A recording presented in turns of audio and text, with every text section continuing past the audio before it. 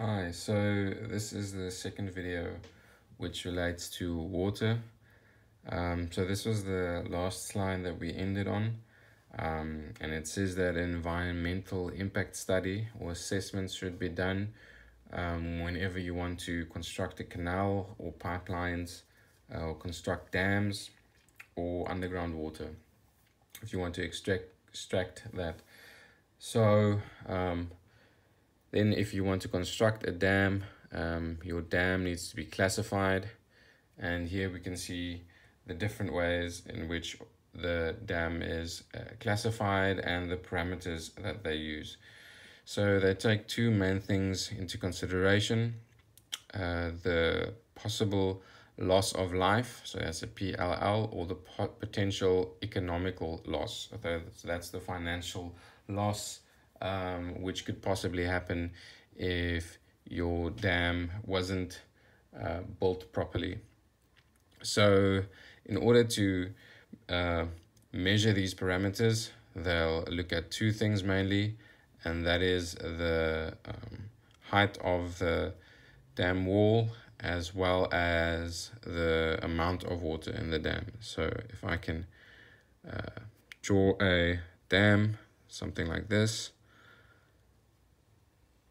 So the two parameters they look is this height of the dam wall, 5 meters, as well as the amount of water, which is 50 cubic meters. And then you can see this is the table that they used. They'll look at the height of the wall, and then this dam will be placed into one of three groups: category 1, 2, and 3. And if it is a category 2 or 3 dam, then you need an approved engineer to design your dam or approve the design of the dam. So in this lecture, we'll mainly look at two things: dams and underground water sources.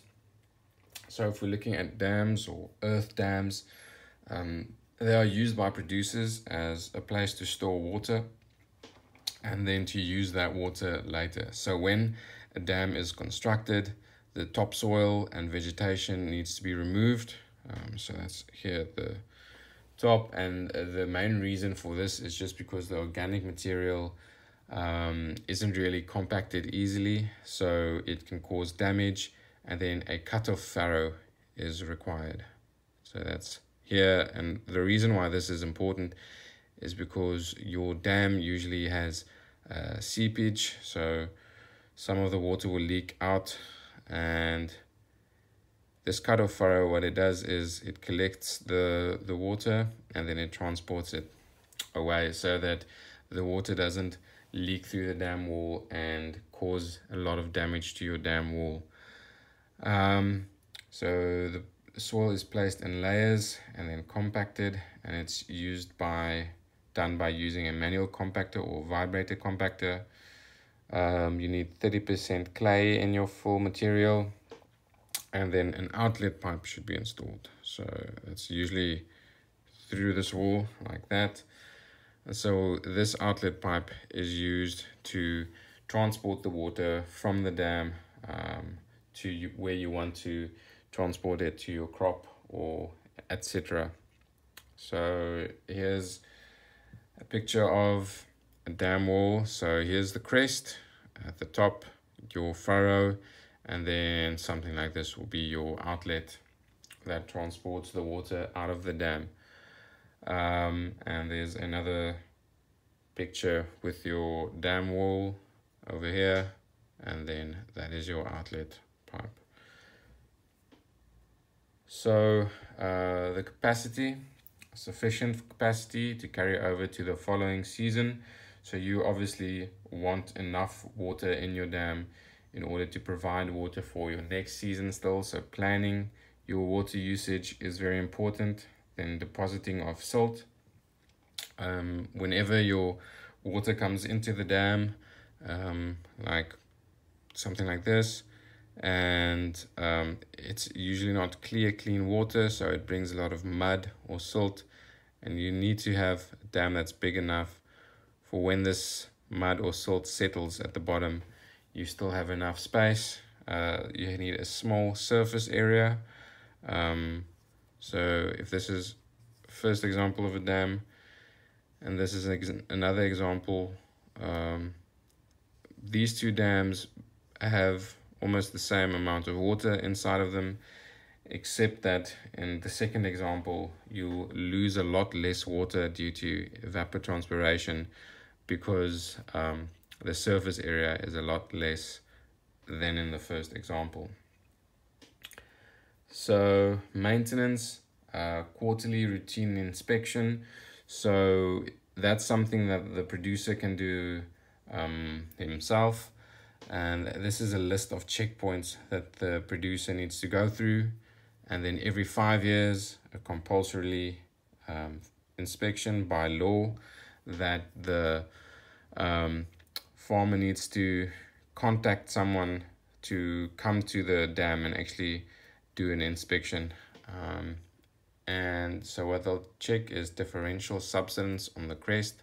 So that's over time, this crest can get smaller, and it has a leeway of about 1% that it can get smaller. So someone needs to check that to make sure that it doesn't get so small that water starts flowing over the top. Slope erosion, that's maybe somewhere like here where due to rain you have trouble with your slope that starts getting smaller, and that could lead to your dam collapsing or your dam wall collapsing. Bulging against the slope, which is usually a sign that your dam wall can collapse soon. Holes and tunnels by burrowing animals. So that's just animals weakening the dam wall, as is the same with ant or termite activity, and the same with vegetation. Vegetation, usually if you have trees that are growing on the dam wall, their roots can cause holes in the dam wall, which then leads to your dam wall collapsing. And underground water. So underground water is supplemented by the rain, and especially if you are in a climate that doesn't have a lot of water, and you desperately need water, you'll start looking at using your underground water. So this is part of the hydrological cycle, and what happens is, if this is your soil and this is an impermeable layer underneath that, so if this is the impermeable layer, the rain falls on the soil surface, and it seeps through these upper layers until it gets to this bottom part, and because it cannot go through the impermeable layer, it accumulates at the bottom. And so what happens is, in some environments, when a large amount of water has accumulated at the bottom, you get something like an aquifer, and this is something that you want to access if you have one of these impermeable layers and aquifers on your farm. So the way that you can access that is through a borehole. So the borehole is then drilled into the soil like this, and then used to extract this water and use it on the farm. So if you have enough rainfall, or your geological profile of your soil is such that water actually accumulates, you can have a lot of water at the bottom. So borehole testing. Boreholes are unstable over long periods, and what that just refers to is that you aren't really sure ever how much water you have at the bottom. So you need a consultant, if you want a borehole on your farm, to come to your farm, and what they do is they will look at the electrical resistance underneath the soil, and that's how they determine whether or not you might have water underneath the soil. And they'll drill a borehole, and then they'll do a drilling test. So in this drilling test, they'll look at the amount of water, so the volume, over a given time that they can extract out of the soil, and that'll give them the flow rate. So after they've gotten this flow rate, you as a farmer can test it again, except this time in an hour test. You will drill at a rate that's a lot less than the rate that the consultant drilled at, and that's how you start figuring out at what speed your borehole should run. And so these are the minimum requirements for boreholes.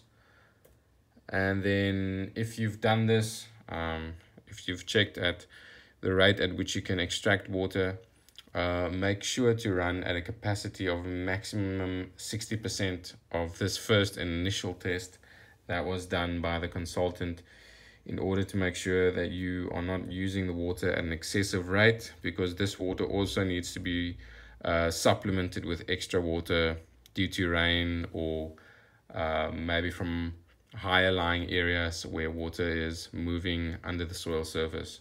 So it's always important when you have a borehole to keep the records of a description of the soil profile, the date that the drilling and installation, pump test results, volume of pumped water, position of other boreholes as well. And so to keep all of this data is always important if you have a borehole. And that is it for this video.